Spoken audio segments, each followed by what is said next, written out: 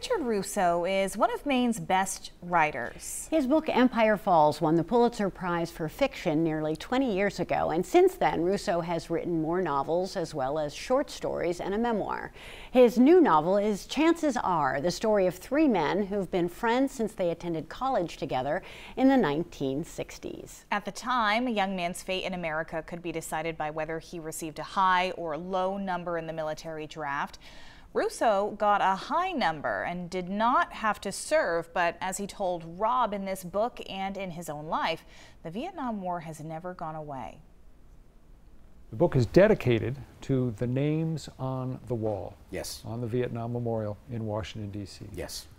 So I think I probably know the answer to this question, but it sure sounds as though you yourself are more than a little bit haunted by the Vietnam War. Absolutely. This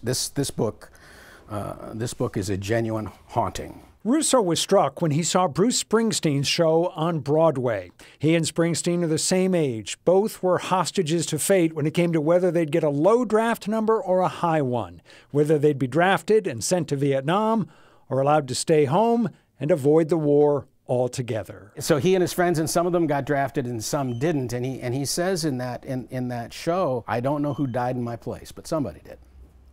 And I think that those of us who dumb luck smiled on that day, myself included,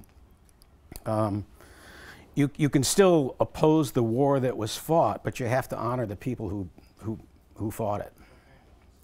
So yeah, this book is dedicated to those names. You've been doing this for a long time now. When you've got that wealth of experience behind you in writing, does it make it significantly easier? No, God, no. You mean you haven't learned a thing along the way? If only. No, if only. No, each book. That's the thing about novel writing is that I think you never really learn how to do it. The thing that's easier is that each time you do it, you build your confidence, and so that when you get to page 270 in a book and you don't know what comes next and you think you've made a mistake and the little voice is whispering, and all right, this time you've done it to yourself, haven't you? This one you can't write. What happens is that you remind yourself, you think, I always feel that way at this point in the book. That happens with every single novel. You always feel this way. And in the past, it did work out. And so that's what's easier is that there were 15 other books I felt exactly like this. But the thing that's not easier is that what worked in the last book won't work in this one. So whatever you've learned, yeah, you've learned it, but it's of no use to you. After you've written as many books as you have, does it get harder to come up with the big idea that you need that will propel a 300-page novel? Number one, I try my very best not to think ever in terms of a phrase like big idea.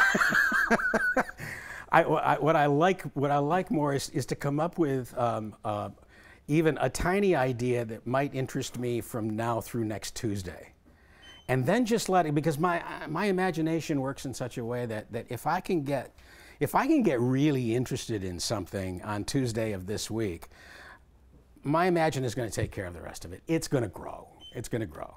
Is it to a large degree that you love your characters and your characters sort of lead the way, that they pretty much propel the book?